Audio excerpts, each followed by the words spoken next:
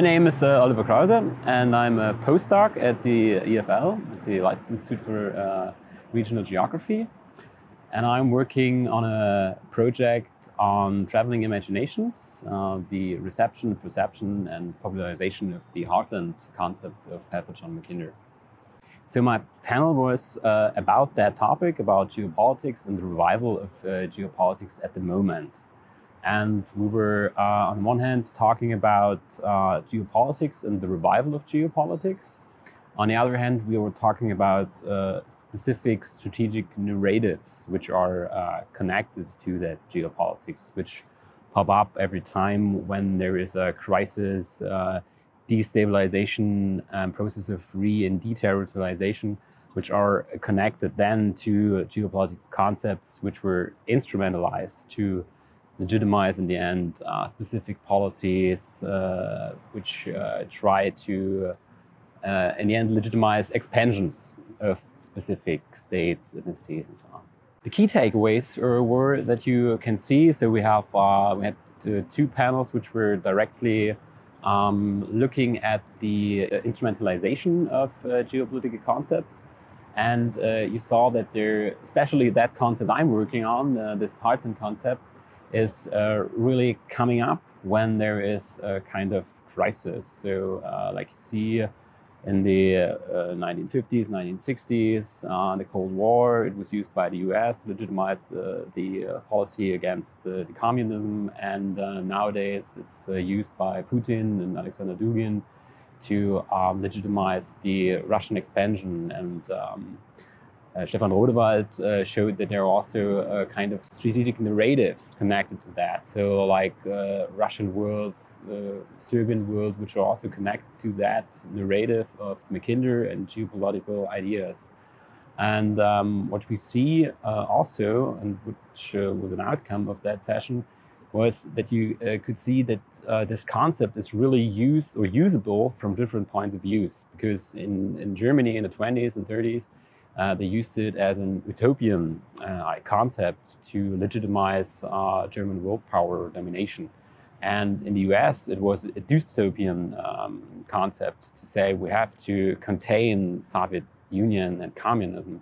And so I think it's an example where you could show that you could tell, based on that concept, different stories of globalization, how globalization works, so from a different point of views, because both of them, the Germans and the Americans, build on that idea, on that concept, the kind of imagined future world order, how the world should look like. So, and I think that also connects a bit to the topic of the conference when you think about the global condition in the end. So, what does geopolitics have to do with global conditions? So you see that it is a concept, or these are concepts, geopolitical concepts, which could be instrumentalized in the process of globalization from different angles, and everyone is able, from a national perspective, to instrumentalize geopolitics from an own perspective, because they are mostly very simple. Most of them are geographically deterministic, and very not many factors inside that concept, so that they are adaptable to everyone who wants to use them to legitimize specific policies.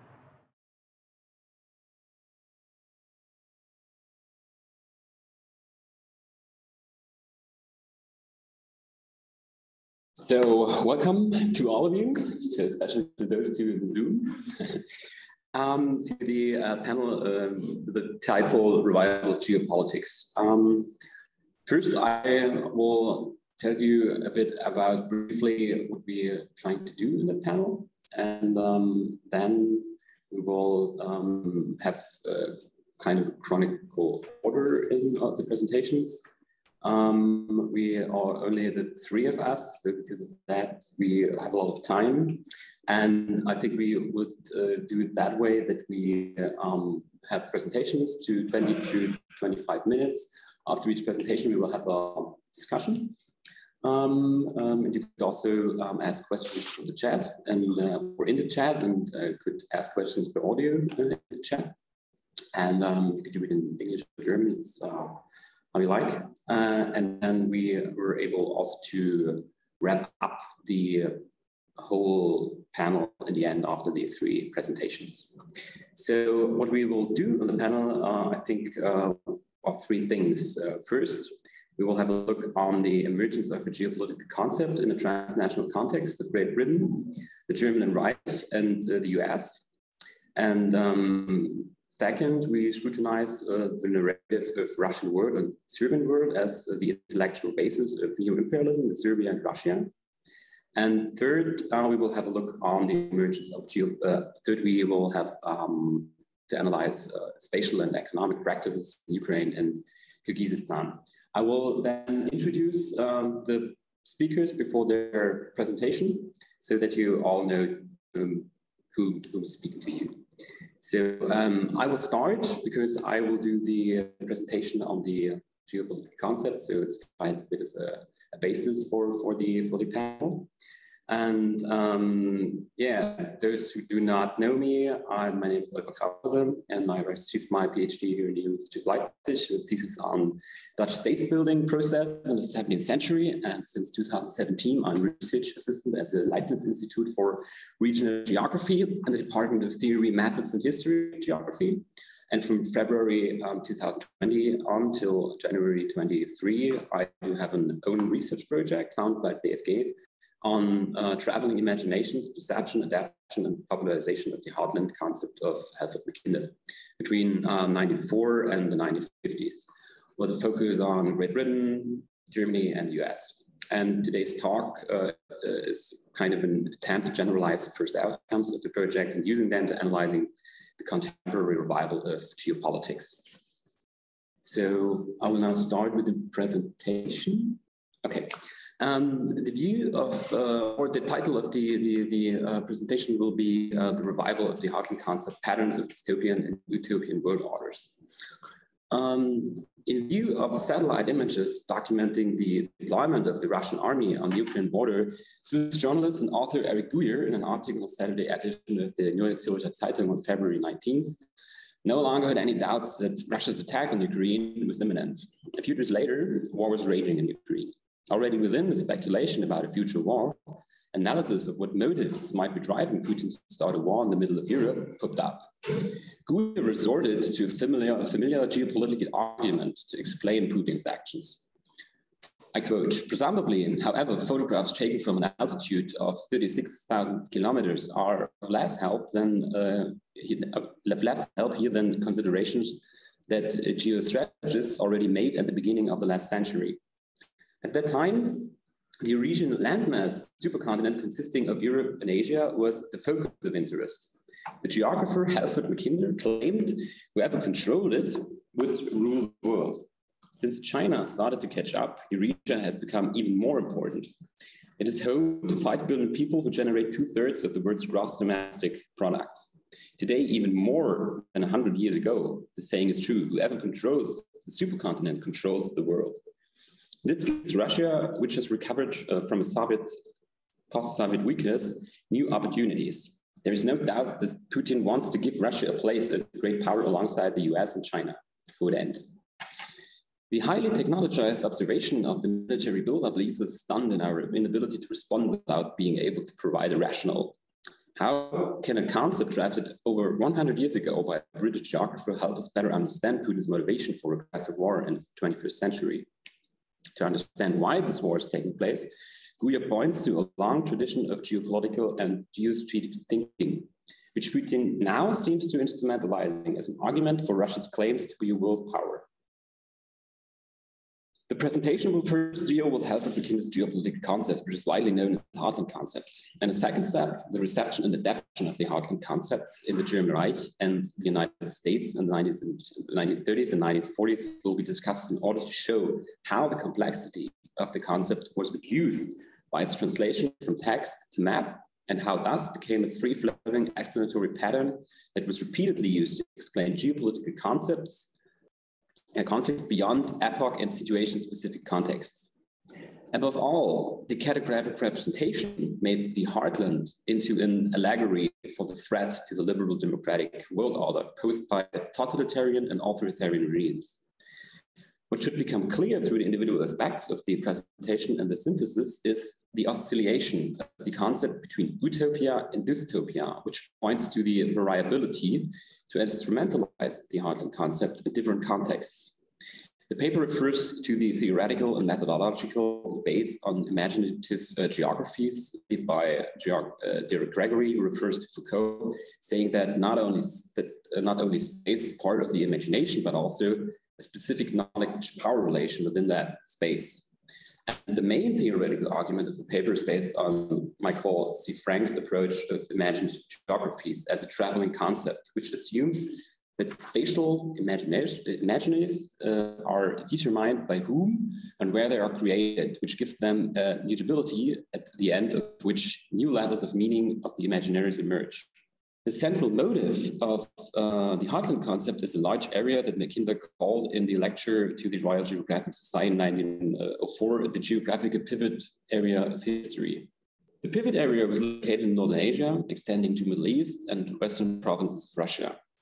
Crucial was the idea that the domination of a large area, which had no access to ice-free havens, offered the potential for the dominator to rise to a status of a major political power, provided that it succeeded in making the available raw materials usable through the expansion of transport routes and the industrialization of the region by means of growing population. In the second version of the concept published in 1919, Mackinder renamed the pivot area to heartland.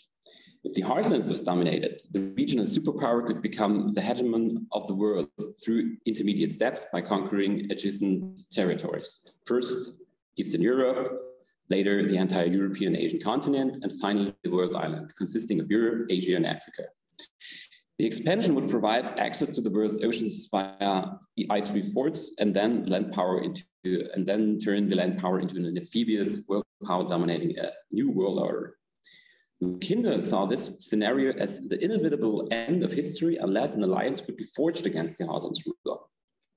And to follow Mackinder's line of thought in this as to why expansion beyond the heartland would be inevitably curable, attentions must be focused on the geographical determinism of the concept.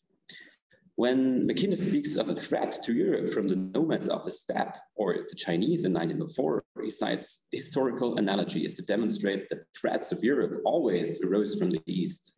From Genghis Khan to the Ottomans, equestrian peoples threatened the Occident. Mackinder attributes this to the environmental conditions in which the nomads grew up. The soil did not provide enough food for a growing population. The climate created conditions that affected the character traits of the equestrian peoples. Their natural environment made the equestrian people conquerors. And this explicit urge to conquer was the prerequisite for expansion beyond the borders of the heartland. And as Jared told, Jerry Kearns and Brian Bluet and several publications mentioned, Mackinder wrote in 1904 from the perspective of a British imperialist who wants to draw attention to the threat posed to the British naval power and the whole empire by a regional land power which was hardly listened to, since Russia which was in charge of the heartland at that moment, in particular seemed very fragile after the Russo-Japanese War and was not considered a threat. So the concept did not appeal to the British public or British politicians. And also on the European continent, there were no reactions on the geopolitical dystopia before World War I. The situation changed after World War II. Mackinder changed the concept under the impression of Germany's ambition to become a great power. But this did not change the basic orientation of the concept. Only the ethnic group that Mackinder believed could dominate the greater region was different in his book Democratic Ideas and Reality from 1990. And whereas in 1904, Mackinder believed that the nomads of the Asian steppes, the Chinese, would dominate the region, in 1990, he saw the Germans and Slavs as potential rulers of the heartland. Germans were considered by him in 1990 to be the more threatening nation of the two, whose expansionist policies were supposedly based on a combination of Prussian militarism and Fichte's philosophy. And an alliance between Germans and Slavs, according to Mackinder, lay the greatest danger to the existing world order. With Mackinder's decision that the threat of the existing world order no longer come from the equestrian peoples of the steppe or the Chinese, but from Germans and Slavs, also the motives of the expansion changed. And Mackinder's 1919 version of the concept cites cultural factors for German expansionism. And the turn from a geographical deterministic to a culturalist and ideological arguments opened up an entirely new reading of the concept. So he himself showed that the motives for the expansionist drive were interchangeable. And the map shows that Mackinder also served the heartlands, veered the heartlands ties to the Northern Asia in 1990. He created in 1919 a second heartland in Africa, and this made the territorial reference to the concept flexible too. It was the flexibility of the concept that Mackinder himself inscribed in it that made the concept adaptable later. What Mackinder succeeded in doing in Democratic Ideas and Reality, in addition to differentiating the concept and modifying the expansion's motive, was to summarize the heartlands concept in a formula, which, along with the cartographic illustration, contributed to the concept popularity. The lasting impact of the formula is also shown by Eric Weir's article, which drew on the formula without fully reproducing it. And the more intensive examination of the reorganization of Europe made the formula connectable to national strategies and political thoughts in post-war Europe. And you could say that it was the searching, groping for a new order that led to the intensive reception and adaptation of the concept in times of crisis after the First World War. The heartland concept offered further space for interpretation, as the adaptation of the German geographer Karl Haushofer in the 1920s showed. Haushofer, the doyen of German geopolitics and editor of the Zeitschrift für Geopolitik, referred almost exclusively to the 1904 draft concept, as did few after him. Even though he was familiar with the book of 1990, he did not refer to it for understandable reasons, because Mackinder portrayed the Germans as a threat to European peace and as warmongers. Haushofer was intrigued by the idea of a continental bloc that could be formed by the German Reich, Italy, the Soviet Union, and joined by Japan as a naval power in the East, and thus forming a decisive counterweight to Britain.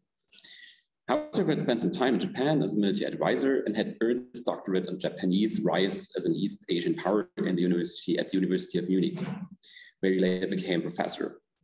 And crucial to Haushofer's adaptation of the heartland concept was the transformation of the dystopia of Mackinder into a pseudo-scientific utopia of German world power. Haushofer argued for an alliance of the Third Reich and the Soviet Union, but had no part in bringing about the German-Soviet non-aggression pact, just as he generally had very little direct influence on the foreign policy in the Third Reich. What Mackinder accomplished was the reinterpretation of the heartland concept. He saw the concept as a guide to German world domination and a new world order from the perspective of an utopian narrative. He created a further dimension for the reception and adaptation, which is currently used above all by neo-right intellectuals in Germany, but also by Putin's spin doctor, let's say, Alexander Dugin. In the reinterpretation of the concept, the spatial imagination of a larger area to be dominated as a prerequisite for the rise to the world power once again takes on a central role in contemporary times. So now I come to the second part where I show you how the concept was adapted in the US. To understand how the spatial imagination could become an allegory, the transnational transfer of knowledge in the course of the reception of the heartland concept and the associated translation of text into map in the US must be brought into focus. Mackinder's concept was hardly known beyond the professional circles of geographers in the US before World War II. One of the exceptions was Newton D. Baker, Secretary of War under Woodrow Wilson, who justified US intervention in World War I in the 1936 article, Why We Went to War in Foreign Affairs, referring to Mackinder's democratic ideas and reality only in a footnote. While working on the article, he was correspondent with the geographer Isaiah Bowman, who rejected Mackinder's concept because of its inherent determinism. And that was the problem in the US, because a lot of American geographers thought that this concept of Mackinder was too deterministic, and they were more into political geography, but not into that kind of geopolitics, what Germans did. Mackinder's book, Democratic Ideas, did not go completely unnoticed among reviewers in the US daily newspapers. In The Sun, a book review appeared in 1990 in which Mackinder's warning that the German Reich was unlikely to succeed in taking the heartland was already mentioned. However, the most crucial for the reception of the history of the, most crucial to the reception history of the heartland concept in the US was the conclusion of the German Soviet Non-Aggression Pact in August 1939. What Mackinder had warned about in 1990 and Haushofer had worked toward had become the past. Germans and Slavs had united, and the alliance made Mackinder a geopolitical prophet overnight, and the heartland concept a blueprint for a dystopian teleology of world history. However, whoever dominates the heartland threatens the democratic liberal order of the world. Less than 2 months later, on October 1st, 1939, Richard A. Stokes published an article in the Evening Post identifying Germany's geopolitics and Mackinder's formula from the book of 1919 as cues for the German-Soviet alliance. And this was the beginning of the intensive examination of the heartland concept in the US as a dystopian prophecy of a totalitarian world order under Hitler's leadership that had to be prevented at all costs. And what's indicated that the stigmatization of the heartland concept as the intellectual basis of striving for world power in the name of extremist ideologies could be used as an argument to legitimize political and military actions against actors and states committed to this goal. And this figure of thought of threatening ideology as striving for world power domination was transferred in the US to the threat of communism to the democratic liberal world after World War II. Mackinder had prepared the change of motives by himself, and after World War II, it was no longer national socialism, but communism that made the heartland the basis of its claims to world domination. The domination of the imagined heartland in the name of totalitarian and autocratic political systems became a symbol for the global threat to Western values. In the US public discourse, the allusion to the heartland concept served to legitimize the intervenience of US forces in regional and global conflicts in the first decades of the Cold War, which had been justified against traditions of isolationism and the Monroe Doctrine. Numerous articles and books appeared in the US in the 1940s devoted to the concept and its significance for German warfare and ensured its popularity. One factor that favored reception and rapid adoption of the heartland concept in the US was at the, let's say, semantic or linguistic level, because the term heartland, or the word heartland, was already a widespread lexeme in American English before World War I. And among other things, it functioned as a proper noun. And on the other hand, it was already used to designate large areas in the United States. So the Midwest was already considered as the American heartland. And therefore, it was hardly surprising that the debate over the heartland concept very quickly filled the political feuilletons of American newspapers and popular magazines. There was a tendency to locate an American heartland in the Midwest at the counterpole of Mackinder's heartland in Asia, which could be the basis for the American world power that must succeed against the dominators of the heartland in the old world. The argument of the representative of Alaska, Edward Lewis Bartlett, in a speech in the House in June 18, 1948, that North America had its own heartland, caught on even during the Cold War. In the 1950s, authors such as Dorothy Thompson, in her numerous articles for the Evening Star and Mackinder's geopolitical concept, repeatedly alluded to the American heartland as needed to be protected from the Soviet attack, as well as the need to think strategically about how to threaten the enemy's heartland to maintain a deterrence scenario. And Thompson referred to Mackinder's heartland concept in her articles until the idea had entered the public's toolkit for analyzing foreign policy relations. In that course of the multi-layered reception process between 1939 and the 1950s, there was what Ute Waldenga described as a reduction of the complexity of the heartland concept, which was achieved primarily through the abbreviated representation of the concept in newspapers and magazine articles, as well as through popular maps that were attached to them. In some of these maps, like you see now on the left side, you can see which influence the air age did have on the reception of the heartland concept in the US. Only with the possibility of crossing the North Pole with long-range bombers did the heartland of the world island pose a threat to the North American continent in the US heartland and to the US heartland?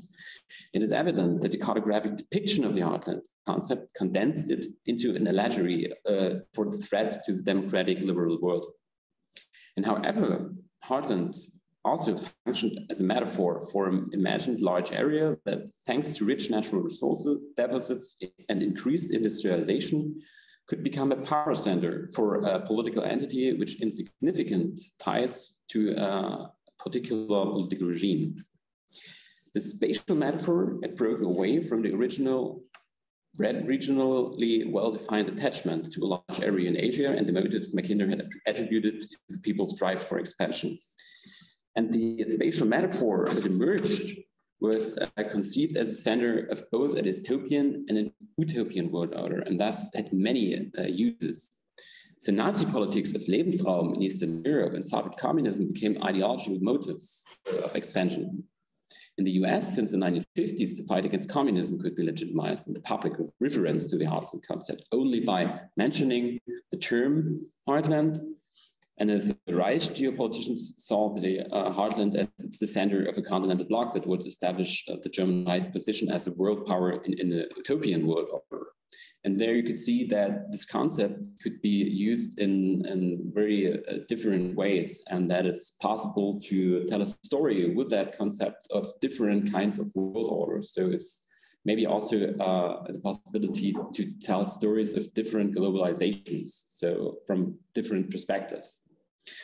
And if we relate what has been said at the beginning of Putin's aspirations, the heartland concept emerges as a revenant. It seems to expose Putin's true goals as a sufficient explanatory pattern, especially since references to the concepts can be found in the renewal of Eurasianism by Alexander Dugin, like I said also at the beginning. But it is unlikely to be possible to fully explain the current war and Putin's policies with the help of the geopolitical concept, because the main pitfall of using the heartland concept as an explanatory narrative is that it predicts a teleological historical process with an inevitable end. So the concept includes a geographical-based philosophy of history. Therein lies the longevity of the concept. The drama inherited in such an ending, as described by the heartland concept, may heighten senses of the war's extraordinary significance for Europe and the world and strengthen the power of resistance, but it also limits the options of actions, since one is certain that Putin will pull out all the stops of warfare up to and including the use of atomic bombs to achieve its planned goals. At the end, I would say the revival of geopolitics and the heartland concept in recent decades suggests how rehearsed spatial imaginaries and an imagined world order continue to inform the analysis of global crises, conflicts, and war, and the importance of deconstructing them in order to develop flexible and variable policy responses. The heartland concept is revived in the Western world when there are regional or global conflicts that lead to the destabilization of spatial orders. In 2008 financial crisis, the heartland concept did not even play a role in the problem-solving debate, as the spatial order continued to prevail. But in Russia's attack on Ukraine, the spatial order of Europe, but also the global power order, is challenged, but led to the immediate recourse to the concept. It provides simple, comprehensible, and geographical deterministic answers to questions of future spatial and political orders in processes of de- and re-territorialization. And in my opinion, the concept will remain alive because the threat of its prophecies will always exist. So thank you for your attention. Okay, so now we have time for questions from the chat or from people here in the room. Well, then my question would be, there have been a lot of different spatial concepts emerging in the beginning of the 20th century. Mm-hmm. Why do you think the heartland concept is so kind of persistent? I had a look on the reception and adaptation, and I have seen that they're also in France, Germany, Great Britain, There's also a kind of a reflection in Soviet Union, but they say, okay, there's no, that's not a concept which fits to communism, because we think that men is the factor for bringing history forth and forward. And because of that, I think there is, you can see that is a concept which is really adapted and perceived in really a lot of countries all over the 20th century. And there is this big, let's say, reception in Germany in the 20s and 30s, not only by Karl Haushofer, there are a lot of other geopoliticians. And it's really, like I said, a kind of a reaction in Germany onto the Treaty of Versailles, that there was these changes in the territorial order of Germany. And this was kind of an answer for the Germans, and because that's become really prevalent, that concept. So there are other concepts, but I'm now concentrating on that because. Why do you think? So you think that the persistence that we still see the survival of the politics, and that Dugan also refers to Heartland often. You see the roots of it in the German reinterpretation first, right? Mm-hmm. So yeah, I see that. So we have the two different, like I said, interpretations of that. You have in Germany that idea that it's an utopian concept, which you could use to build up German kind of world power using that and controlling the heartland. And then you have that idea in the US who in the end did not read the real original papers of Mackinder, but they wrote it through the reception of the Germans. So rereading. And so they thought, okay, we have to do something against that geopolitical policy in Germany, because they thought that the Nazi policy in Eastern Europe is driven by that. And so they're trying to find an answer. And because of that, they were interested in that concept. But they thought it is a dystopian concept. So because of that, there are two different ways of interpreting it. I also have a question too. The first one is, I would like to know more about how you transfer the idea of the heartland and the debates around the heartland traveling in time into globalization. Mm-hmm. This is the first one. And the second one is, I'm wondering, like you mentioned critical geopolitics, but then as I understand, you are like your analysis and your analytical sensitivity is much more on the grounds of classical geopolitics. So where do you really see the deconstructive moment, or how do you, like, is this part of your intention to also critically look at the term from the perspective of critical geopolitics? Because then you would need a couple of more perspectives and nuances, no? And dealing with the term.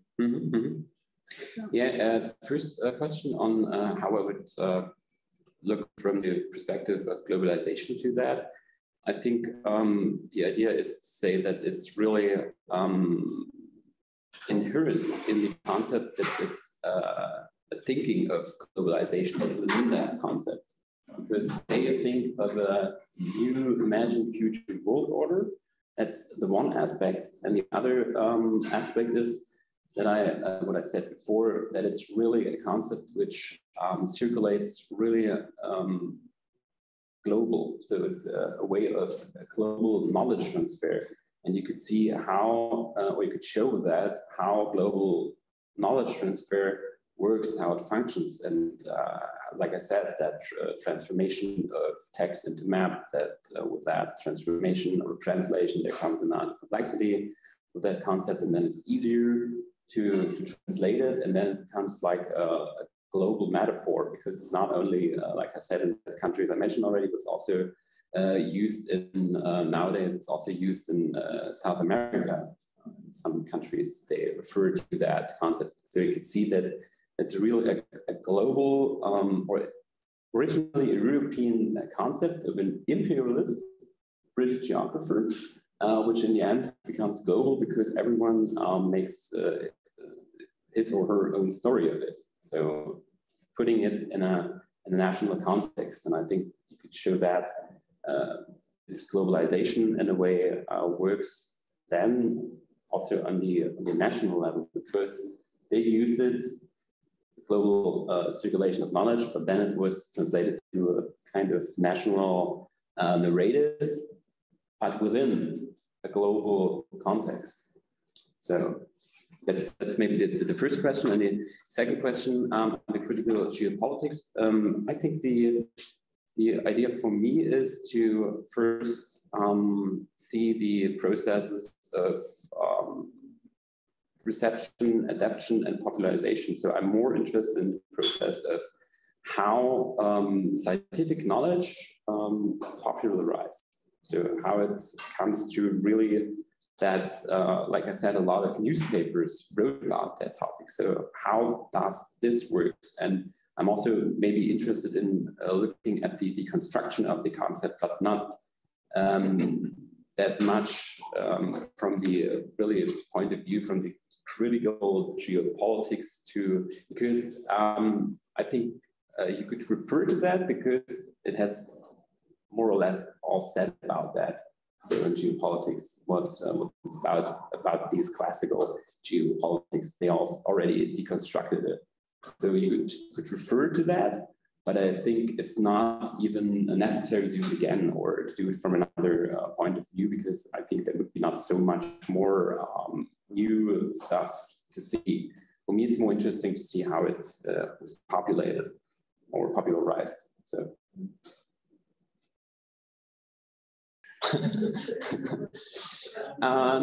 Yeah, the question is, I would be interested to hear some more on how McKinsey's concept influenced the thinking of Dugin. We have spoken a lot about that last days. So for me, it was a kind of starting point to have a connection to the ongoing conflict in Ukraine. I'm not really an expert of Dugin and his thinking, but there is Dugin uses this heartland theory to build up this idea of Eurasianism and makes the idea of the heartland and also this argument of ethnicity, which was part of the first version of McKinsey's concept in 1904. He makes it as a factor for this new idea of, Stefan Rodebold will talk maybe about that later, the Russian world. So that's a kind of a basic idea. But the other thing is that, yeah, I think nobody really knows how and in which form he influences the politics of Putin really. So there's no real, I think there's a real connection to see, but there are similarities between that, what Dugin says and that what Putin does. And yeah, and so I think the influence on Dugin is more, let's say, the idea of, he takes the idea from the first version from 1904, and there is the idea more concentrated by Mackinder on the heartland, on Asia, on that nomads of the steppe. So it's more a connection to that idea of a new Russian imperialism than the second version. Thank you very much. Yeah, I'm also very interested in this landscape of geographical theories that are witnessing right now in Russia and how they exist. First, have you been looking at the way heartland theory and Dugin's ideas are being popularized in Russia recently? So in the media production of Russian Geographical Society, the textbooks, do we read that there? I don't know whether you did that. And the other, my second question would be how the heartland theory by Dugin coexists with the imperial narrative. Mm-hmm. And so how these, can you just share your ideas of this landscape of different spatial histories that we see there on these markets? Yeah, like I said, I'm more interested in the period till the 50s and 60s, and I did my research is concentrated on, let's say, the Western world and also to Russia. So I can't say really much about that. I'm not an expert on geographical society, Russia, and the ongoing debate at the moment. But yeah, the only thing I could tell you about that, so I talked yesterday to a student or a PhD student here from Leipzig who came from Russia, and he said that it's Dugin and geopolitics is part of the curricula of at Russian universities. So there is a kind of institutionalization of that knowledge about the arts and about Dugin. And I think when you see that, I think you could also find then references in journals and magazines to that, because when it's implemented in universities, there should be any reaction in other media. And when they know about it, there is the possibility to refer also to that in media and in newspapers and so on. But I guess that it is the case, but I could not tell you if it's really the case. Yeah, I also have another question there. Maybe we go on with the heartland debate at the end, because this seems to be we can debate them now, but just because they're like all of us are talking about the heartland some way or another. Maybe we can collect that at the end. Because I think okay. So thank you for the questions, and then we'll turn to Stefan Rodewald. I will introduce him briefly to you. Professor Rodewald studied history, Slavic literature, and social and economic history at the University of Zurich. He received his PhD with a thesis on the collective action of social groups in Venice at the University of Zurich, and in 2012 he habilitated on religious memory figures of the Orthodox South slaves until 1944 at the University of Passau, where he also worked as a research assistant at the chair of modern and contemporary history of Eastern Europe and its cultures since 2006. Before becoming professor of Eastern and Southeastern European history at the University of Leipzig in 2020, he had the chair of Southeastern European history at the University of Gießen for 7 years. And as I could see from his publication list and project titles, Professor Rodewald's interest in the last year is focused on trans-Ottomanic interaction contexts, the Ottoman Empire and the Habsburg Empire. And 2019, he published together with Stefan Kronemann and Albrecht Fuß the anthology Trans-Ottomanica, East European Ottoman Persian Mobility Dynamics. So I'm very glad to have you here, and I'm very much looking forward to your presentation. And so I will hand over to you. Could you hand your screen share? Yeah. And Trans-Ottomanica is about Russia, Persia, the Ottoman Empire. Poland, Lithuania, not only Habsburg. So to some degree, I'm building on your introduction. On the other hand, I have a parallel mission. The Ruski Mir is to some degree another concept, but as Dugin really is popularized and known, I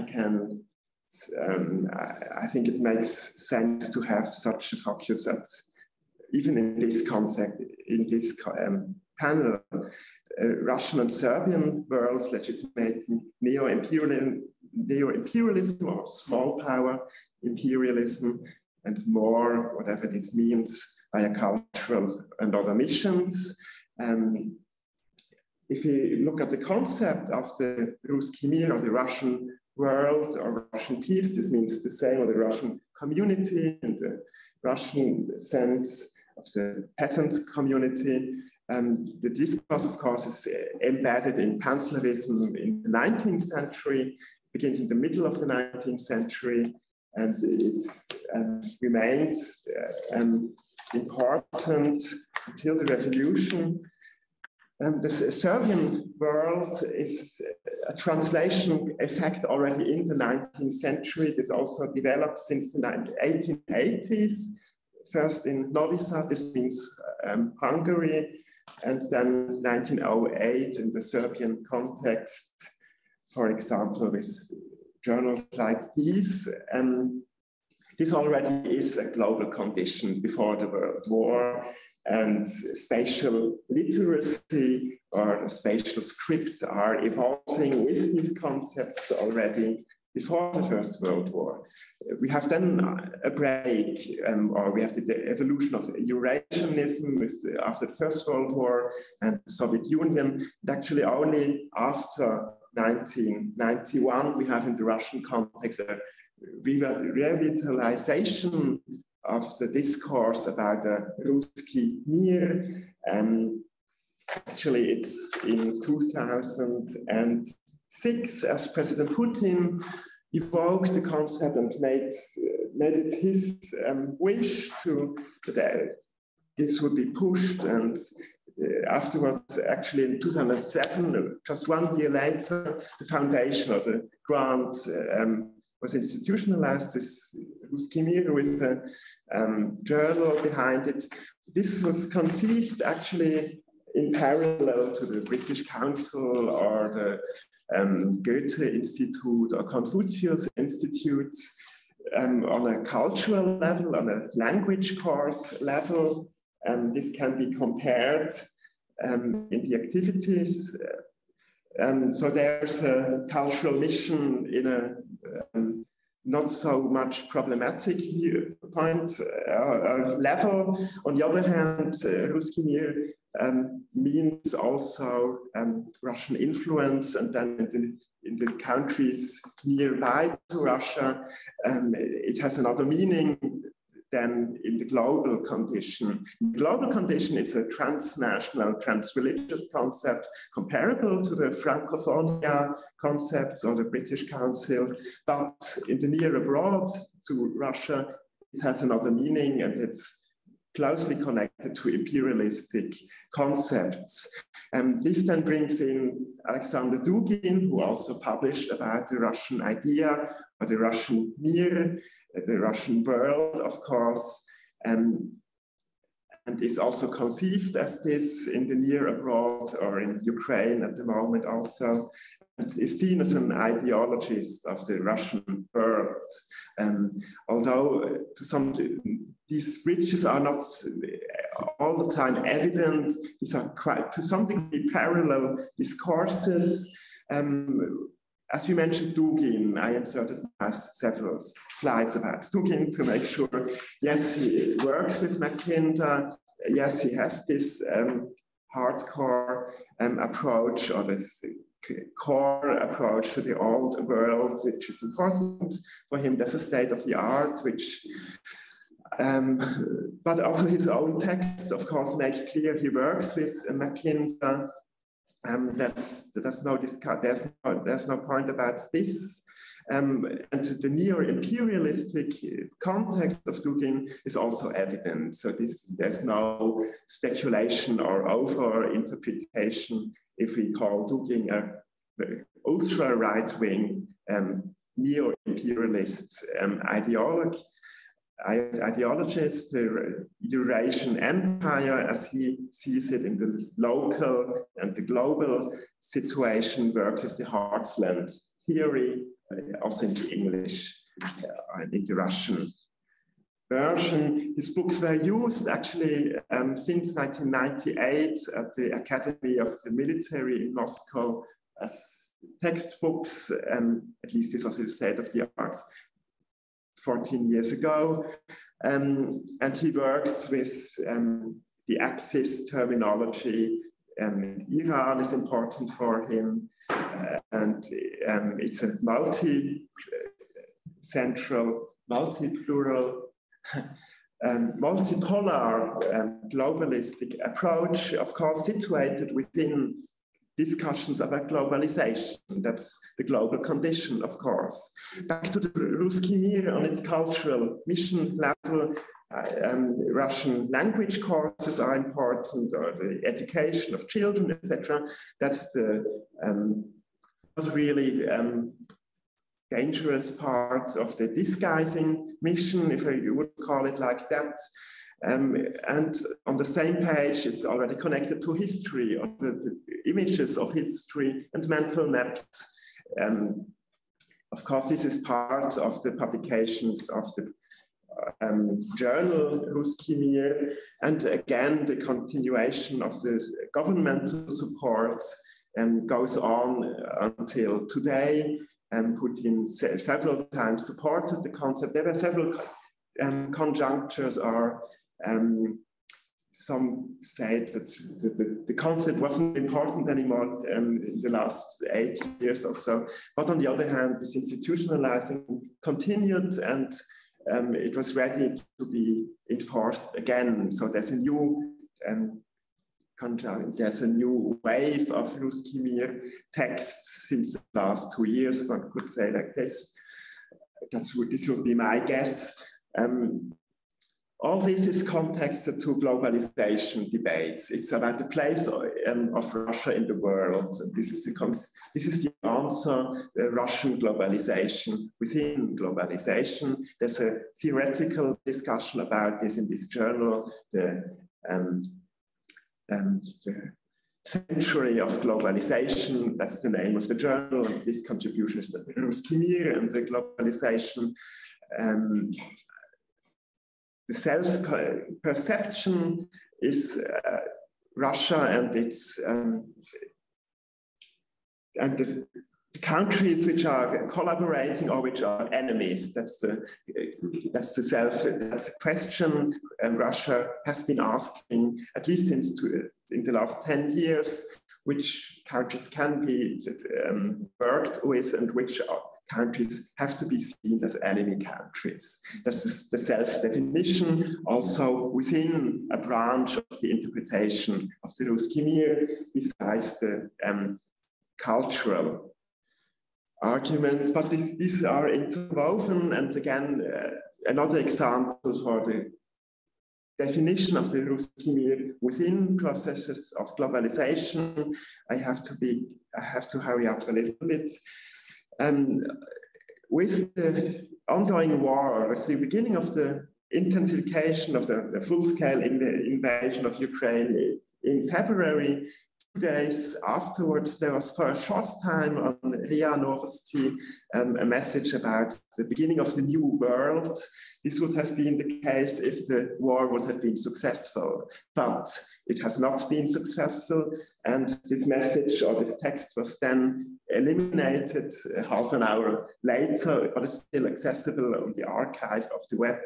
This would have been the victory of the Russian world, as this contributor, who is known and who continues to write for RIA Novosti, and claimed the real picture, which is evolving, what Russia should be doing with Ukraine, is actually to dissolve Ukraine, to demilitarize, to have people's republics, to institutionalize the Russian civilization, and to eliminate, actually in a physical way, the Yerushka or the elites of Ukraine who are not able to follow the Russian path. So these are genocidal aspects, and on a state media outlet, RIA Novosti, if the definition of genocide is not to kill everybody, but the group within the group, or to eliminate the conception of a people, and this is about the elimination of the concept of the Ukrainian people, then this is about genocide. Within the journal Ruski Mir, which I presented until now as somewhat measured or not so aggressive, nevertheless, the war of Russia against Ukraine is perceived also. In the latest number, we have again a globalization moment reflected in this journal. Everything, the world around us has changed with the support of the rest of the world for Ukraine. That's the attack on Russia from this point of view. And if we survive, it depends on us. So it's a survival situation now for this Russian civilization. The whole world has been changed and is now in a new condition. That's the definition within, again, this cultural mission discourse. which is focusing on Ukraine at the same time. So the same quite neutral or cultural missionary aspects are also evolving with a focus on Ukraine. You have language courses now on the side of Ruski in Ukraine.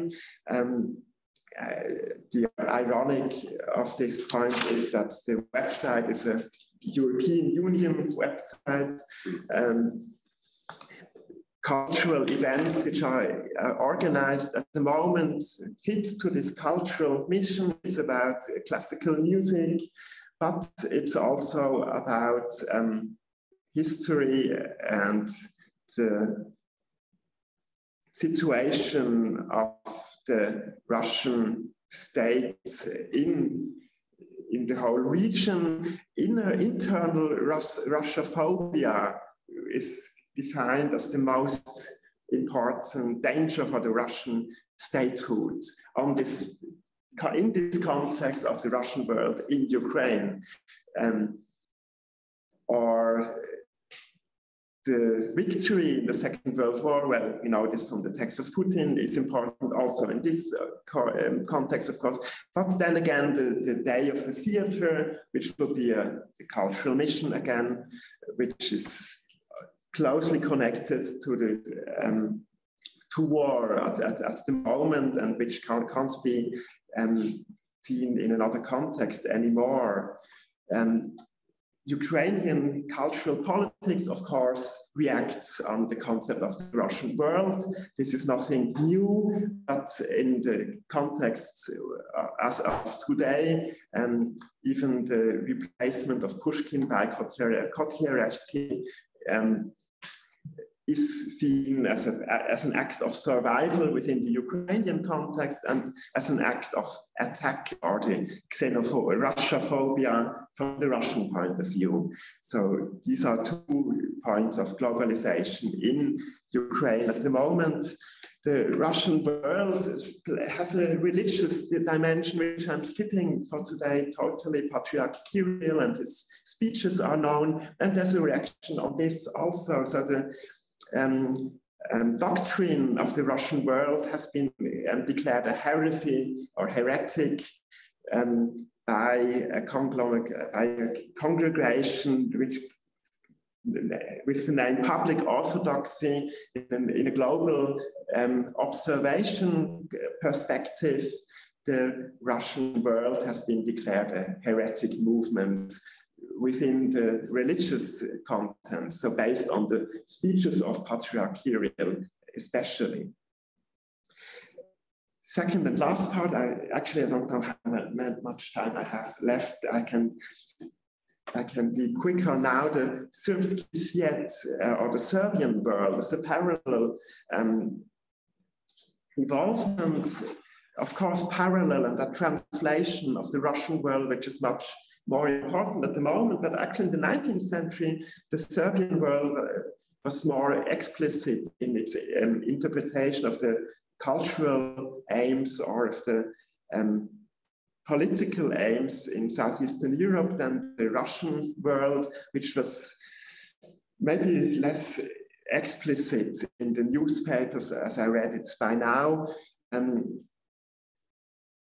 At the moment, the Serbian world plays an important role in the government of Vučić, and especially the internal minister for internal affairs, Vulin, is working with the concept, although it's directly also connected to Alexander Vučić, and the critique of the concept, which is a proof of the proliferation of the concept, is coming from Montenegro or Bosnia-Herzegovina and also from Macedonia, which see themselves, of course, in the focus of Serbian expansionism.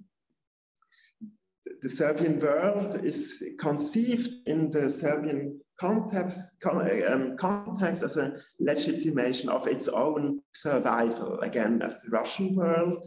And the context is the genocide in the Second World War, Jasenovac, but also the denial of the genocide in Bosnia, Srebrenica, which are both mentioned in this text I'm screening at the moment on the portal Serbian World. So if I skipped genocide from the title of my presentation, actually in both cases, it's connected to concepts which play a role. I think in the Serbian case, it's more explicit with the term genocide in a competitive situation. In the Russian case, it doesn't need much over speculation to put the dots together. And if Russia claimed there was a genocide on Russian people in Ukraine, well, the court in Den Haag quite quickly said, no, that's not the case. In opposites, they are now investigating Russian war crimes in Ukraine. So state prosecutors from Den Haag, etc., are gathering material, and the Russian media are working on the case by publishing procedures or handbook-like tips what to do with Ukraine in the state media or television. Macedonia would be another expansion of the Serbian world, but that is not yet so much in the focus of the concept of the Serbian world. This would be a last point. Okay, thank you for your attention, and of course I'm open for questions. Okay, so maybe I do have a question. So you talked about that idea that there's also the idea of genocide in Syria and also in Russia. Is there also the idea to legitimize expansion and war, maybe in Syria? So the Russian war in Syria as a part of that narrative of the Russian world, say, we have also to expand as an ethnicity, we have to expand the Russian world, or is it only concentrated on the, let's say, historical areas where Russians have lived for, say, less? Yeah, I think the actions in Syria or Libya or Africa can be seen in this global setting. This is also beyond the military involvement, connected to the cultural level. Actually, there was this concert of classical music in Palmyra after the conquest or liberation by Syrian and Russian forces. So there is a connection to this cultural mission on the global level, and this could be more intensive, but I think it has not been the first priority. I think it's more obvious the military dimension in these cases. Russia, or Dugin, sees Russia in close cooperation with Iran, which has been reactivated. There were the actual Iranian president recently was in Moscow, and there was talk about a strategic partnership and about our space in the world. And on the other hand, there's an interest in Turkey, which is switching or playing both plays. As you know, there was a competition about Syria between Turkey and Russia and Libya, of course, or also conflicts. Both concepts at the moment, I think, are more in a military point of view important, or as an interaction with the United States, with NATO, or with NATO or against NATO. If it's the case of Turkey, which is switching the sides or playing both games, it has a neo-Ottomanic view on the region. But I think the Ottoman dimension of the Russian world is evolving and plays a role if there is now a connection of a Syrian scenery with the warfare of Ukraine. The general responsible for the war in Ukraine on the Russian side is Dvornikov. That this is the one who was responsible for Aleppo, for the Syrian interaction in Russia. Most of the generals who were killed in Ukraine, the Russian generals, were active in Syria before or in Chechnya or both. So again, there's not necessarily are these wars comparable, but in the special section of civic warfare or urban warfare, of course, it's the same strategy. Yes. Thank you. I'm probably will ask the similar question that I asked earlier. Sorry for that. I'm trying to get to the idea of the spatial dimension of Ruski Mir and how it was, constructed and changing for time. So, what is Ruski Mir today? If you put it on the map, what is the boundaries of this Ruski Mir? Yeah. Putin's government, if you put it on the map, and what are the concept, how it was developing for the last century? I think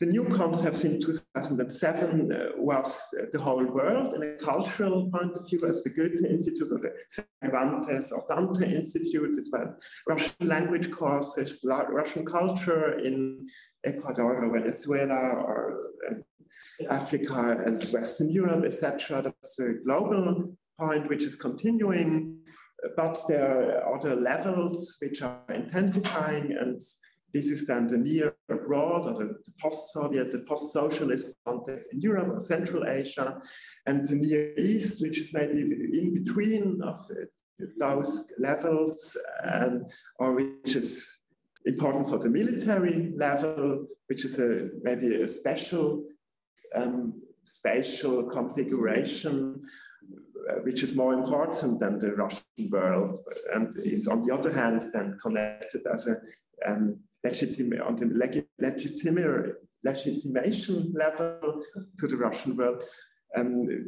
Putin himself not necessarily all the time speaks about the Russian world. It's the Russian civilization or Russian history. The Russian Empire is actually more important in his speeches. Or of course the Second World War and the spheres of influence, or Yalta.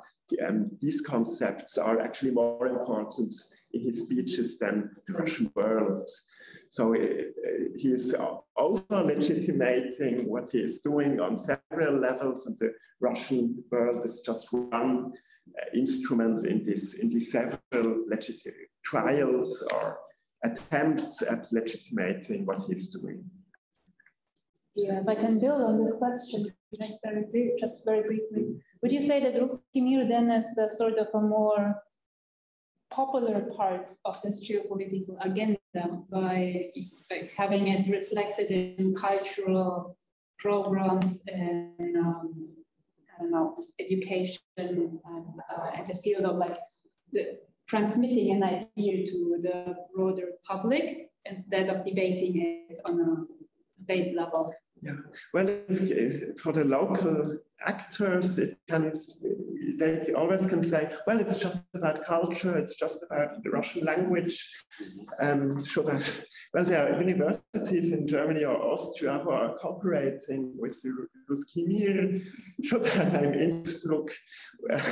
So there are Russian language courses at university sponsored by the foundation. And at the first glance, there's nothing to say against it. Well, it's just another institution, like I said, as the Goethe Institute, etc. And only if you put the dots together, then it's part of hybrid warfare. And also about the Russian civilizational war against the rest of the world. And again, this is not so much an overinterpretation. There are these texts, and it's a parallel universe which is part of the main mission. I would say, at least after February 2022, I think there's no much room of discussion anymore about who's hiding, or they can't hide anymore. Actually, there's no room more for cooperation. And nobody can say that this is somehow unproblematic anymore. You have another question? I would just be interested in a bigger picture. So, would you say that this is something entirely specific for Russian and Serbian politics? Because my assumption was that a lot of countries do have some geopolitical concepts connected to a cultural mission. For example, Turkey, Hungary. So, on a methodological level, why did you select these cases, and would you say there's something from a comparative advantage when looking at these cases? Are they the same, or is the difference? Yeah, thank you. Of course, we have to contextualize all this. The Hungarian cultural mission with Orban already is in the same theater. Of course, I would agree, but Orban also has a special situation in this context and is not anymore the liberal point of view, but an explicit illiberal, expansionistic attempts to reconceive Hungary within the territory of the crown of Stefan, St. Stefan, which includes parts of Romania, Slovakia, Croatia, etc.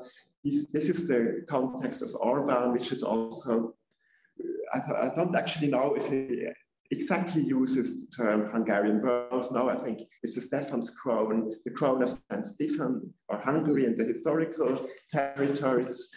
He just opened a large monument in Budapest about Trianon with all the lost provinces, and the message there is also quite clear that the ultimate agenda is to regain these territories. Of course, this is in contradiction to the Constitution and the European Union, etc. He won't do this by warfare. I'm not convinced yet now, because he wants to do it. But the discourse actually is evolving quite comparable to the Russian world. In the Turkish situation, you had Davutoglu, or the deep history. He had a zero problems approach to the neighbors of Turkey and was trying to build on cooperation with everyone. This politics didn't work. With Erdogan, it's in this phase we can observe now there was a more direct warfare intermingling in Syria, or now let's don't hope that the Greek islands in the Aegean remain without military conflict, but there is a history of military conflicts, and Lausanne has been questioned by Erdogan in the last years. The frontiers have been questioned. I thought this was more in the context of Syria, but maybe also Greece, as the warplanes this week showed again. But it's not about the Turkish world.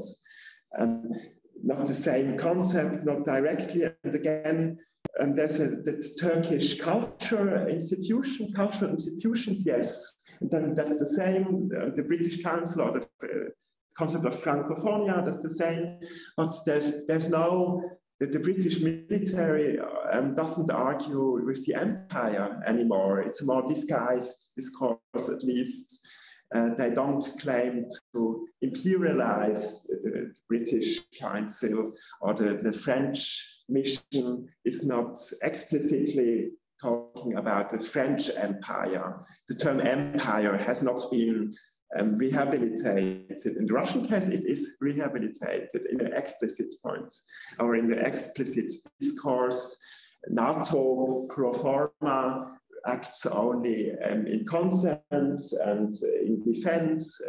We know the discussions about interventions, etc., but at least they try to save their face. And it's not about the open aggression or annihilation of neighbors or the annexation of provinces of neighboring states.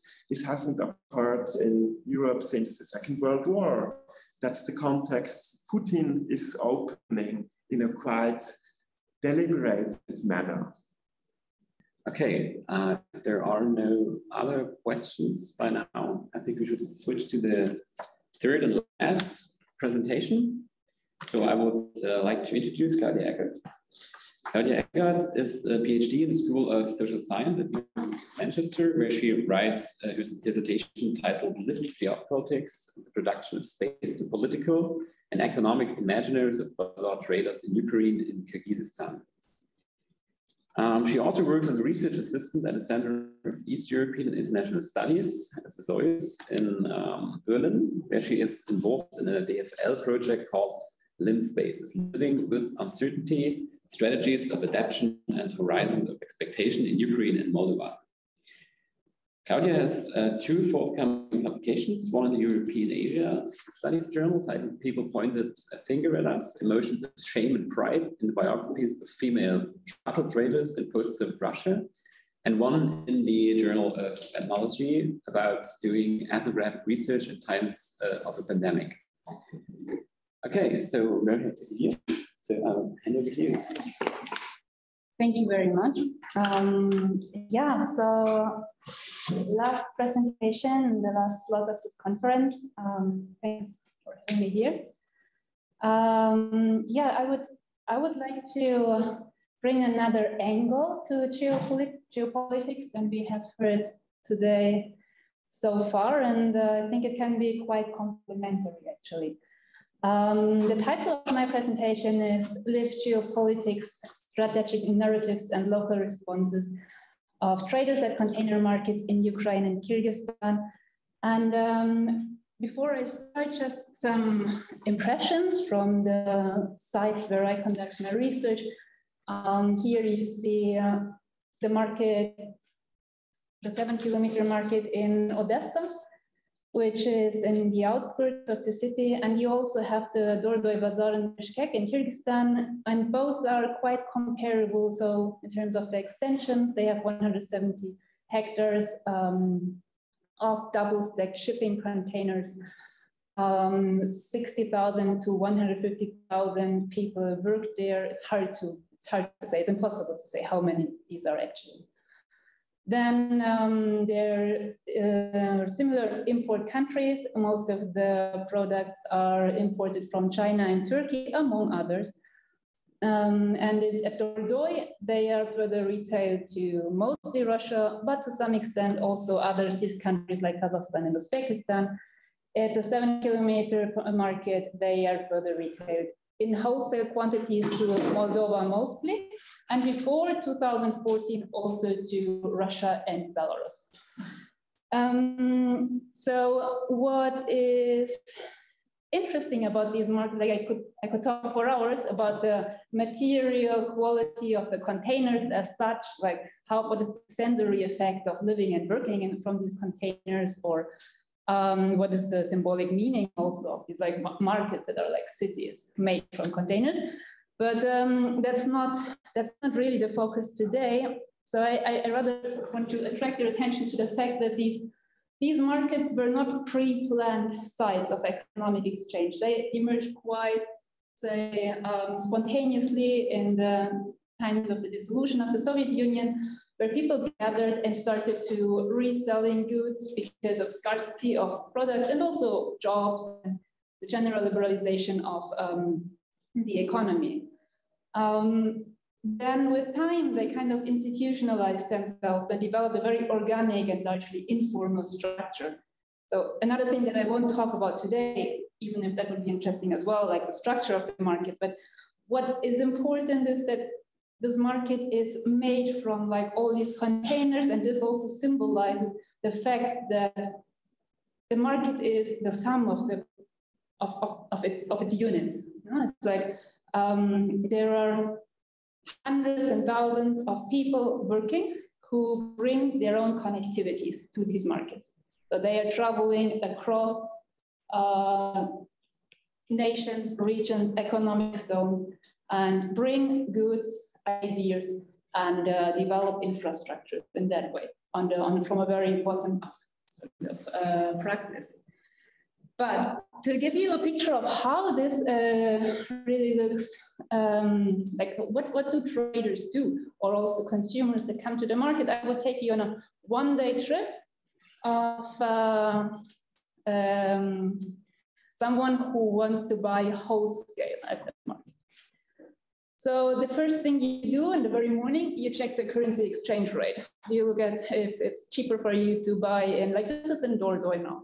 If you buy in SOM, which is the local currency, if you buy in ruble or in dollars. So there is like hundreds of cash machines and banks where you can also get a microcredit very spontaneously in the morning. So you just find the best way to get to money, and then you go on and you find some carriers for you, because your load will be heavy. So you find some people to carry that for you, and you start to walk through the market.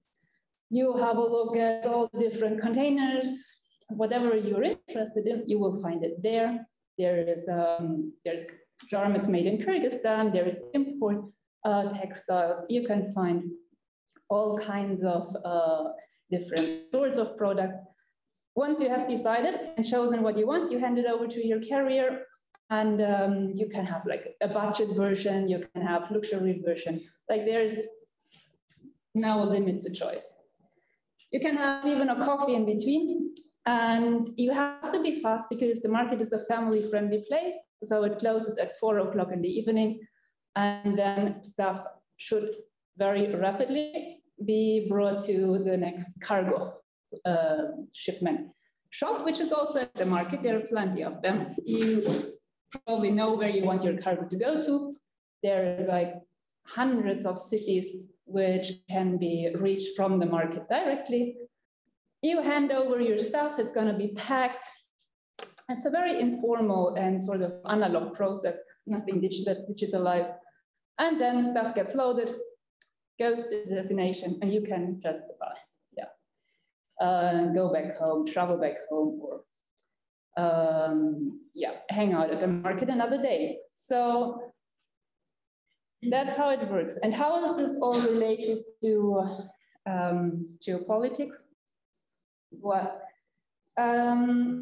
these market traders really need in order to be successful is low tariffs, low regulation, and potential to grow in terms of space, and a lot of infrastructural connections. And what these markets characterize is that they are globally entangled, and they exist through transnational connectivities.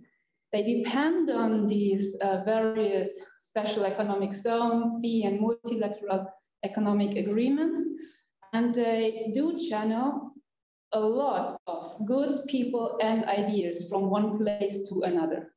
And in the end, the markets in Bishkek and in Odessa, they are not without a reason. They are where they are and have survived over time, in contrast to many others of these spontaneous markets that emerged in the 90s. And it's important to keep in mind that they are located as a sort of crossroads, sometimes in between or peripheries of larger, expansive economic projects. And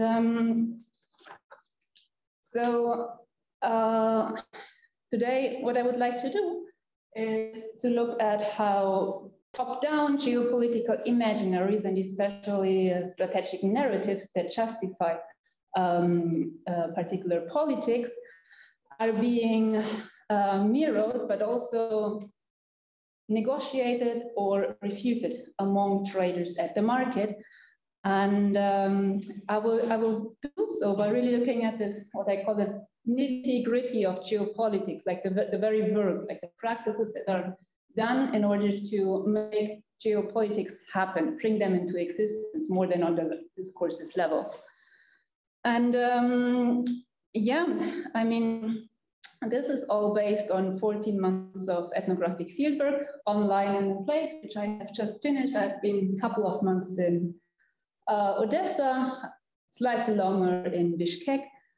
And there I really learned about how deeply the traders' realities and business practices are entangled in various larger economic or geo-economic and geopolitical dynamics. And yeah, let's just have a look at what are these kind of dynamics that are affecting traders. So this is this map. You can see the two largest economic frameworks that we have in Europe. This is the European Union, obviously, with association agreements with Moldova, Ukraine, and Georgia. And we have the Eurasian Economic Union, which consists of Russia, Kazakhstan, Armenia, Belarus, and Kyrgyzstan.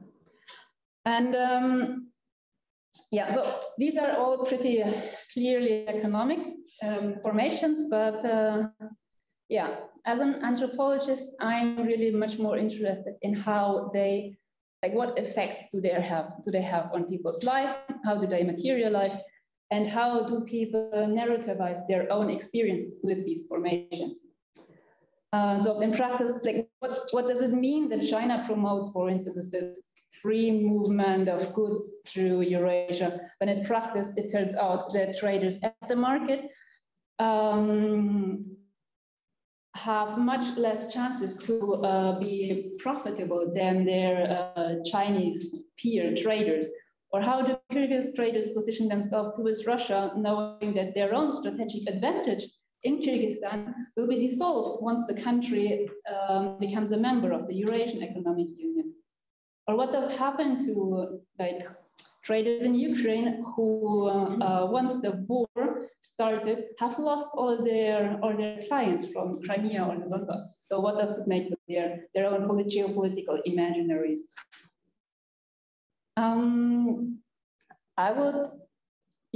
I would like to give a very, very brief conceptual background and introduce the concept that I used to work with in this presentation and also in the chapter that is on the base of it.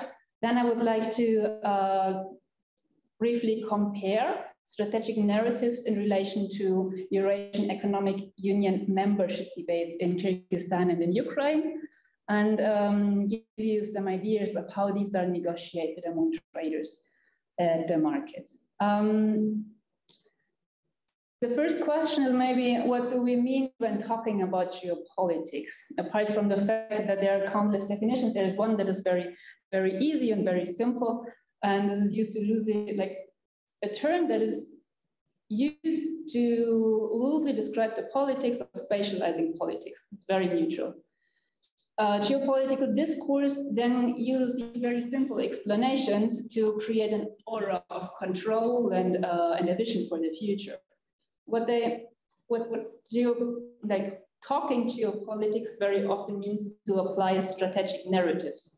And strategic narratives work in a way that they produce a shared meaning of the past, the present, and the future, which in turn justify all kinds of domestic and foreign politics. In the late 80s, then, the critical geopolitics intervened by pointing to the power structure that is behind the making of geopolitics, and they really examine how strategic narratives, for example, on foreign policy, military mobilization, territory, and resource allocation, produce representations of the world that much more serve the interest of those, and here in brackets, typically men, who represent them. But how do you study them? Well, there are some suggestions, and I sort of follow them. I find them useful. Is you look at which actors appear in these narratives, what kind of events seem to be relevant, how they produce temporalities and spatialities. And you look at the narrative structure. So where do they start? What is the state of the art that they present now? And how do they produce the policies that they apply as a means to what end? Yeah, we have this, but that's still on the kind of discursive level, no? Understanding what, say, what is the political, what is the allied discourse here? This is what we can do with deconstructing strategic narratives. But we need more. And that's what I call an anthropology of lived geopolitics. And here, I think it's really useful to look at the mundane level of like how the space is produced between propaganda and pragmatics. And roughly speaking, lived geopolitics then refers to this multiple dynamics that contribute to reflections about one's own place in the world in relation to large-scale geopolitical discourses. So I seek to foreground the productive tension between, say, the multiple factors and actors that contribute to the making of geopolitical imaginaries. Let's then go to the first example. The Eurasian Economic Union. In my presentation, I will focus on the Eurasian Economic Union. I would love to go through Belt and Road Initiative and European Union as well, but I think I'm already over time. So let's first outline the official goals of the Eurasian Economic Union and then compare different discourses and concerns that evolved during the membership debate with Ukraine and Kyrgyzstan. Ukraine who turned down the offer in 2014 and Kyrgyzstan joined in 2015. The treaty on the Eurasian Economic Union was signed in 2014 between Belarus, Kazakhstan and Russia. And its priorities were defined as limiting intra-bloc tariffs and establishing a common external tariff policy. So pretty economic based. Moreover, within the union's boundaries, there was, just like in the European Union, free movement of goods, capital, services, and people. Then it was the political leaders of Belarus and Kazakhstan who often emphasized that they imagined the Eurasian Economic Union as a bridge from China or the Belt and Road Initiative to the European Union. This is not quite coinciding with the way in which Putin framed the Eurasian expansion or the Union's expansion. And he mentioned that for him, the Union's extensions should go across all the previous borders of the Soviet Republic and also balance the US, China, and EU power blocks. Then he calls this formation Eurasia, which we know, and this is also now referring to what we heard before. And here, Eurasia is really used as a very, very powerful conceptual tool to create strategic narratives because it gives a collective yet region-specific meaning to a cohesive past, present, and future for all this territory that is integrated to Eurasia. And that's, as like Madeleine Lanuelle is very, very prolific writer on this concept and how it has re-emerged in post-Soviet Russia, popularized obviously by Gumilyov and Dungan, and they introduced a sort of neo-Eurasianism, which is a mixture of Russian imperial tradition, but also very much blended with fascist ideology. So here we need to be careful. And then in the membership debate with other observing countries like Ukraine, Armenia, Kyrgyzstan, and Moldova, the debate was much more pragmatic and much less ideological in theory. So for Kyrgyzstan, the advantage to join the Eurasian economic space would be especially the free movement of goods and people. So about 33% of Kyrgyz GDP comes from remittances from a real army of labor migrants who work in Russia, and their work and stay in Russia could be legalized through membership. And when Kyrgyzstan joined the Eurasian Economic Union, back then President Atambayev put it that this is the lesser of two evils. So in Kyrgyzstan, two projects compete a bit. This is the battleground initiative and the Eurasian Economic Union. And it's often said that Kyrgyzstan did not really have a choice because they were in such a dire economic, or they are still, but back then, in such a dire economic situation that they couldn't really make a choice, but only try to leverage the best condition for themselves. So then the Kyrgyz population actually is quite in favor, like seemingly much more than Kyrgyz politicians, in favor of the Eurasian Economic Union and the country's membership. So here we have the data from 2017 onwards, but in 2015, public support of membership was at 86%, like the highest of all member countries. And the main factors for integration back then were Chinese, like the fear against Chinese expansion, strong dependency on remittances, and the hope for a revived Soviet-like welfare system. So this promise of a second stage of the Soviet Union. And my findings from the fieldwork at the Dordoy Bazaar in 2019, when I was there first to look at the consequences of the country's accession, were that back then the negative implication of this multilateral trade agreement, which would dissolve all the free tariff zones that had been established with non-member countries before, like China and Turkey. So importing products was much more expensive because it was done within the union's borders. And this had terrible consequences for traders who often bankrupt and lost their means of income. But in almost none of the conversation and interviews I had, this overshadowed the enthusiastic attitude towards Russia. So the fact that their economic opportunities had been destroyed did not project on to their attitude towards, especially Putin, who is a sort of an ideal figure of a real leader for a country. And there are especially socio-economic concerns prevailed, of course, because in Kyrgyzstan there is absolutely no state support in terms of social welfare. Then when I came back to the Dordoy Bazaar in 2021, the situation had changed. Mostly voices were much more like critical towards Russia, and I was wondering if this might be related to the country's accession to the Eurasian Economic Union and its long-term negative consequences. But it turned out that it was quite the contrary.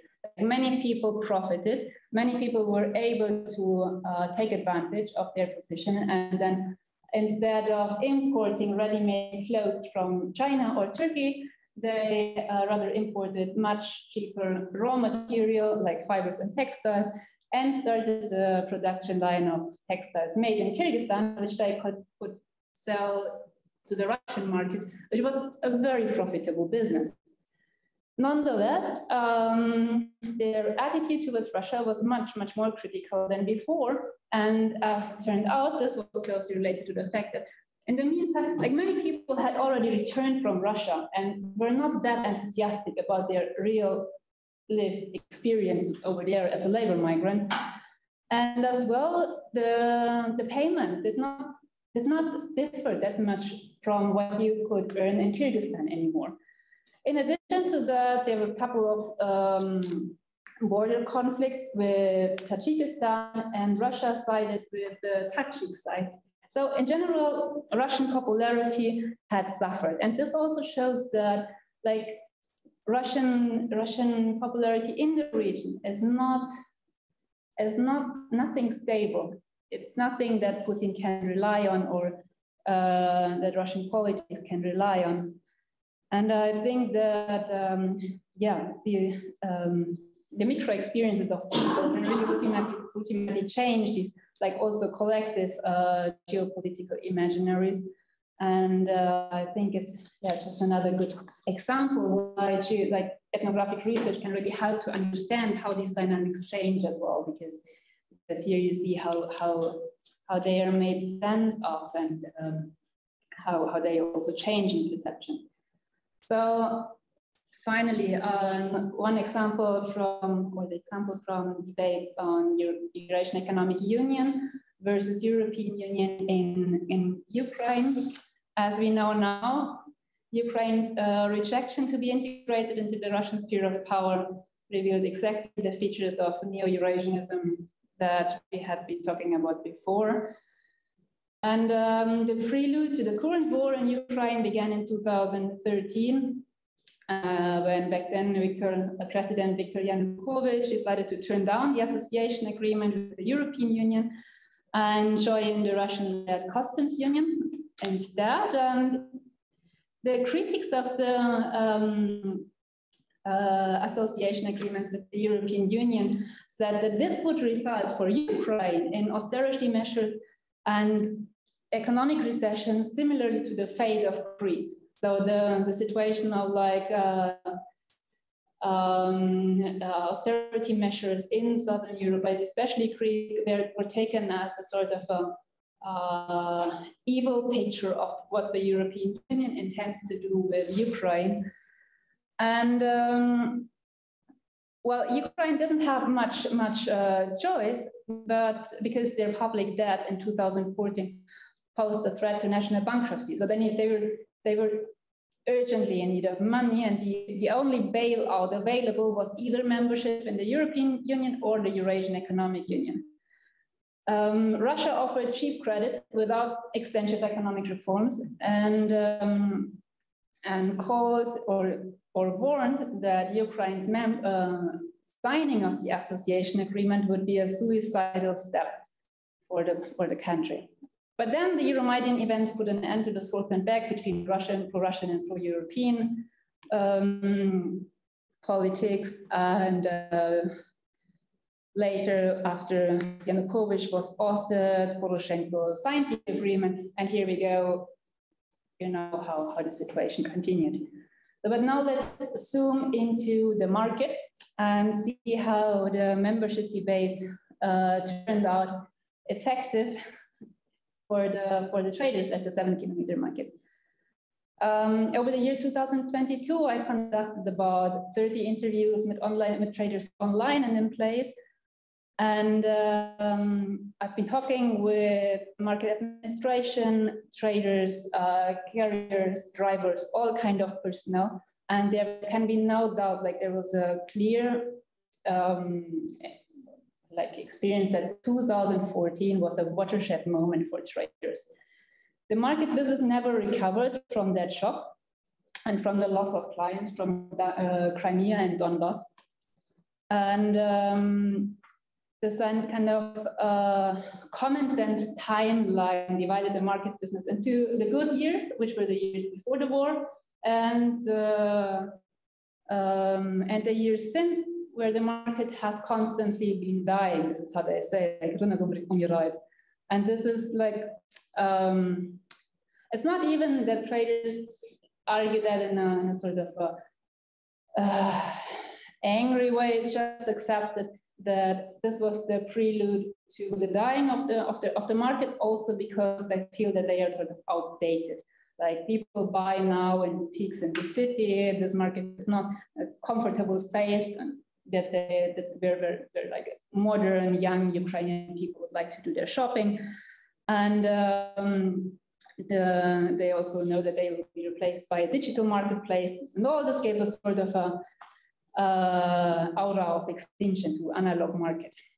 Yet there were some able to transform their businesses, and they were able to even survive the pandemic. But now, when the European Union guidelines come into it, or the association agreement guidelines come into effect in January 2022, basically, which means that traders need cash registered and standardized labels for the products that they sell, and this is just the end for this type of informal trade.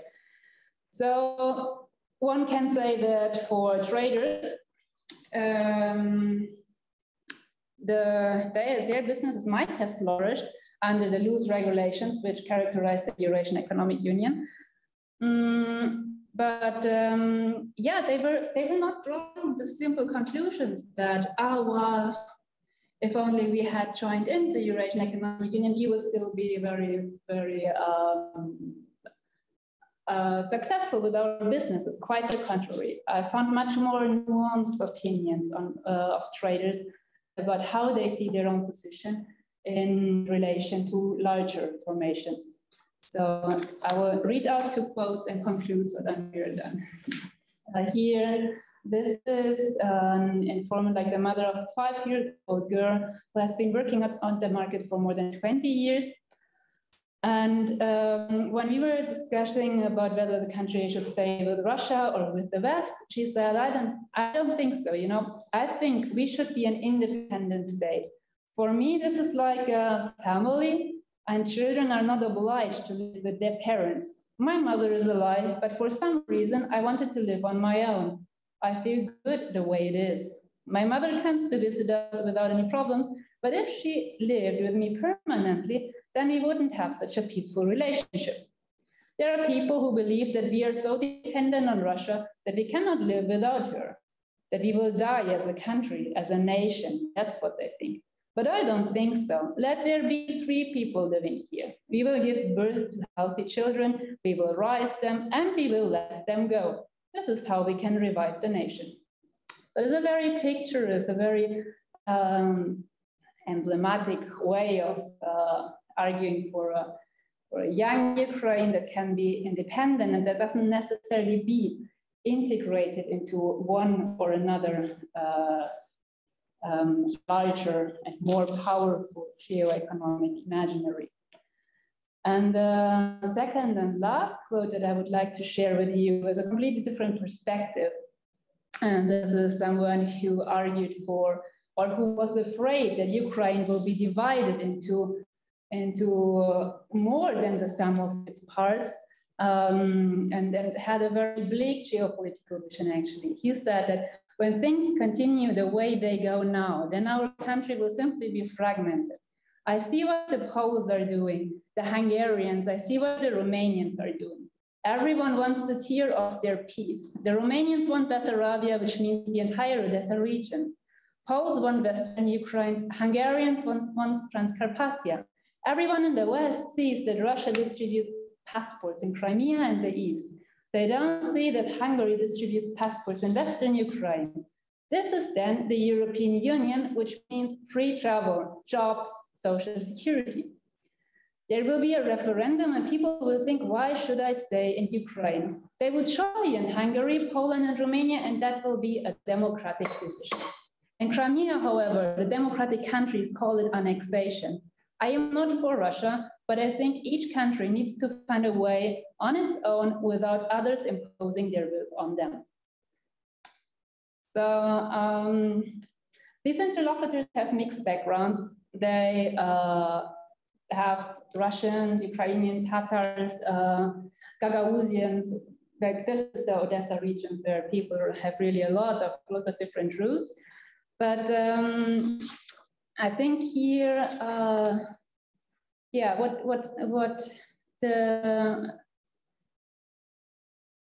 I really found quite often was this idea that Ukraine needs to find a way on its own, somewhere in between, and that this, like especially among traders, this position of being in between can actually be used to your own, say, benefit, and that joining in the Eurasian Economic Union or the European Union would be similar or equal to losing one's independence. And yeah, to conclude, the aim of this presentation was to problematize hegemonic discourses on Ukraine's and Kyrgyzstan's place in relation to neighboring great powers. And I think that my examples, I hope my examples reveal that this concept of lived geopolitics, which foregrounds like how these large-scale top-down and bottom-up discourses intersect, can really be an instrument to debunk the idea that geopolitics are exclusively made by the powerful. And that's where I want to finish. Okay, thank you from that interview from bottom up. So are there questions? I have a lot of questions. Yeah, I really like to talk. Thank you very much for that. And it seems that you were, you have a lot of stuff to tell us, much more than we can fit in. But can I just maybe I'm not a geographer, so I might be struggling with the understanding fully the concept of geopolitics and the way you actually studied it. So was it like biopolitics and everyday choices, everyday geographies of the people in the market, or how do you first was approaching it? Because what I heard, and I might be mishearing things, but what I heard is it was mostly focusing on the interviews, so you were not doing and also was it when you came up with the concept, how do you see it? Do you see it as the, again, behavior in these two dots that you were into case studies that you were focusing on the markets, as a sort of maybe the point where they will be revealing their geopolitics, or it's something which would, as I assume, would be also visible again in the beyond the markets, so the more you study them beyond the markets, So could you just elaborate on that? Sure. Yeah, I mean, the concept came up in parallel to many other conceptual approaches which start from the doing instead of the presuming. And here I was then, for me, it was a perfect fit to take the market as a prism to understand the doing of geopolitics, and especially traders who are so much into in these tensions between narratives, because this is these formations are publicly debated. They affect them on all possible levels, like personal, professional, and the space in between.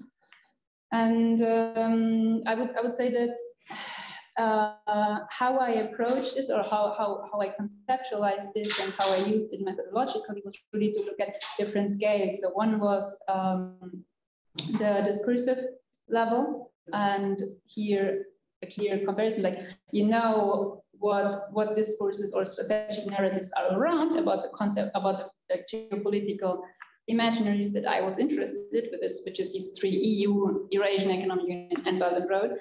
And then you're just attentive to the ways in which they circulate, and also the discursive elements that are attributed with them. Like in the Belt and Road narrative, this goes very much into the direction of connectivities, crossroads, all these terminologies are constantly around, and you can just try to understand how they stick to the talk that you engage with at the market. Do they resemble? Are they adapted? Do they figure there? And then on the next level, this is the level of practice. It's how have people changed importing and exporting and thinking about the possibilities of import and export over time? How have tariffs changed? And this, it's super interesting to see how Kyrgyz's accession to the Eurasian Economic Union, which was supposed to be the end to all trade, on the contrary, it produced a new market, and this is a local production, and that's booming now. Half the country is living from that. So it has significant outcomes that affect a lot of people, and the market is just as I said, the prism where it comes together. So just to conclude, so when we're talking about geopolitics in practice, we're looking on the economic activities of individuals on the markets and how they. Not necessarily economic activities, no, it's just it's the way how you locate your practices and your strategies in a larger environment, in a sort of from a geopolitical perspective. Yeah, yeah. As long as geopolitical discourses figure in your own thoughts and practices, this is already the way in which it resembles on the mundane level and on the individual level. You don't need necessarily to look at traders, I think. Yeah, no, I'm just curious what you were. So you were looking not on the traders. And No. This was a one case study of something that can be like. You also have plenty of similar concepts in the like subaltern geopolitics, feminist geopolitics, anti-geopolitics, popular, everyday, etc. For me, it was important to look at this interface. So they look more usually at the representations of those that are usually not heard, and I was more looking at how these come together. Yeah. Thank you very much. I think it really makes sense, of course, to have the individuals, the points of view, and the Eurasian Economic Union is an economic project on the first hand, but the European Union was also an economic project at the beginning, at least, and then the markets really make sense. At the end, you had also the political implications in the within these economic contexts. And one comment from my side then would be that, well, there has not yet been an annexation by Transcarpathia. I mentioned Trianon. Of course, this is part of Orban's policy. That's why he's not supporting Ukraine, but he did not yet do it. And Poland, I think that's really imaginary, or there's no ambition to do that. On the other hand, Russia's involvement in Kazakhstan, the point of the statehood of Kazakhstan has been put in question. I think in 2014, especially, but there's actually no tradition of statehood. This was a position by Putin, and at the moment, Kazakhstan is not supporting Russia in evading the sanctions. Did not recognize the independence of the LNR and DNR, for example. So, if on the one hand you had such views from the economic actors, do you have also Kazakh views on the cultural dimension or on the statehood dimension in the economic sphere, or on the level of your actors? Mm-hmm. I mean, we need to distinguish between Kazakh and Kyrgyz traders. Obviously, now I have insights from Kyrgyz traders, and that's a really different story.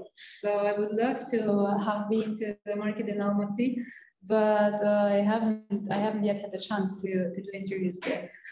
In Kazakhstan, in Kyrgyzstan, statehood did not figure as a very popular concept. On the contrary, people were quite often saying that, well, if only Putin would, we were happy if we were integrated back into the Russian sphere of power. And that was not a rare comment. So there's the idea, like with all these revolutions and all these failed governments, that Kyrgyzstan is just not able to sustain proper statehood, or to build a proper statehood. Which might be changing, but like so far we had 3 large revolutions, each ousting the president at that time, and it's like that. Yeah, that's probably. It's interesting that Kyrgyzstan like publicly announced that they won't support Russian troops in Kazakhstan, right? In the end of January. But they don't support. No, but this coincide also with Russian troops supporting the Tachik in the Kyrgyz-Tachik border clash. Yeah. So they were quite angry about that. So. But if Putin insisted, they would have to. They are bound by contract to join if they are caught. So.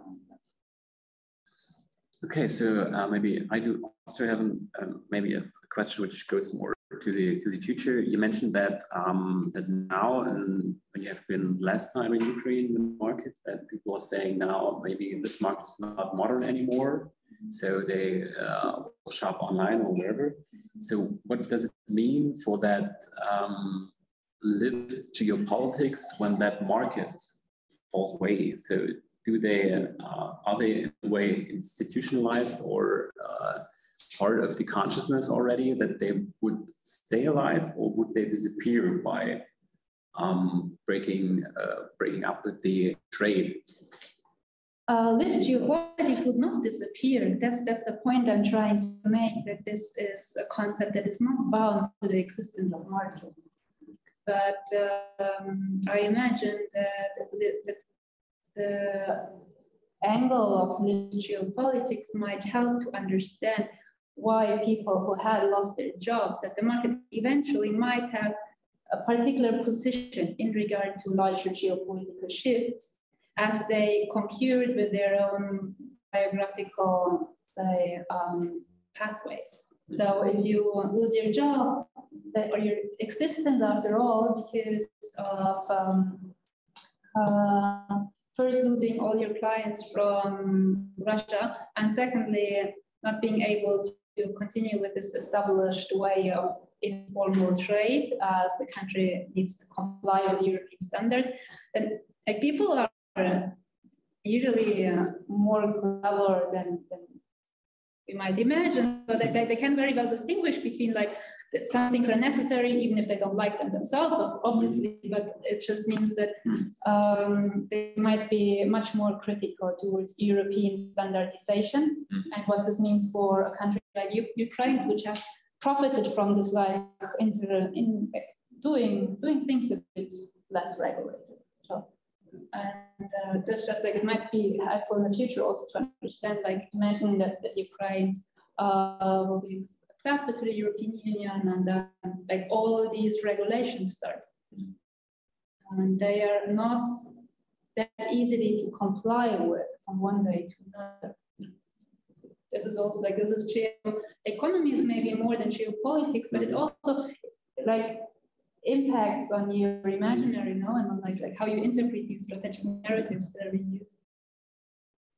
Okay, so when there are no questions anymore, I think we do a short wrap up because you have to leave now. No, I just want to briefly 2 minutes wrap up, because I think we have seen that in that panel, we have seen that these strategic narratives and also geopolitical concepts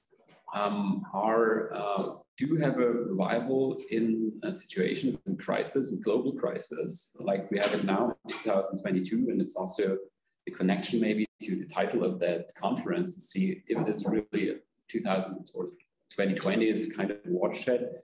I think when you look at geopolitics, you see that in crisis, these concepts and narratives become really important again. And you also see how flexible they are and how variable they are, and how they could be used in different contexts, different national contexts, different cultural contexts. And I think because of that, we will see every time when there will be a global crisis, the ideas of lived geopolitics or geopolitical concept, like the Heartland concept, will come up.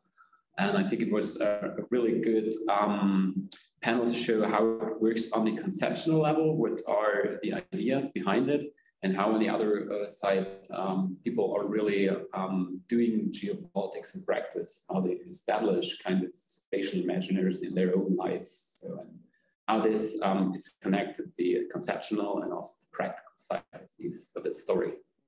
So thank you all the participants here, speakers in the panel, and all those who were here. Thank you for organizing. Yeah, thank you so much. It was a great discussion. Yeah, thank you. Yeah.